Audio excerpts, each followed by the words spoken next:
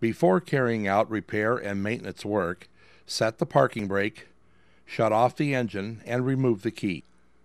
Always refer to the operator manual for maintenance information. A cotton handling system plug can occur if feed system component speed is too low. A low speed alarm for the affected component will likely show on the command center display. Should this occur, move the multifunction lever to neutral and disengage auto mode. Move the fan and cleaner and header switches to off. Set the parking brake and move to the left platform. Remove the RMB valve cover and look into the inspection window just above the platform near the rear of the accumulator. If the window shows cotton on the feeder belt, continue with the following steps.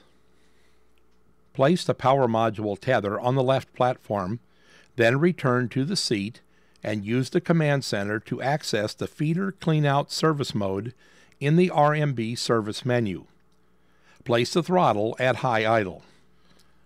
Pull out and hold the meter roller reversing valve on the hydraulic valve block and press the tether B button to operate the system in reverse.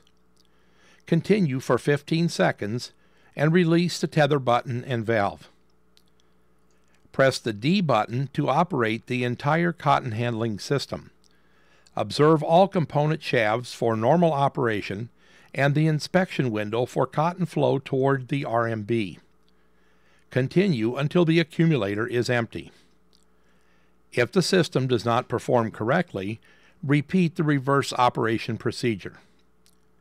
In an extreme case where this procedure does not clear the plug, it may be necessary to manually empty the RMB and place the machine in transport mode for complete access to the system.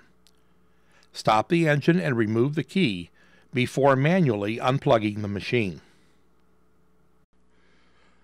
For more detailed information, refer to the operator's manual.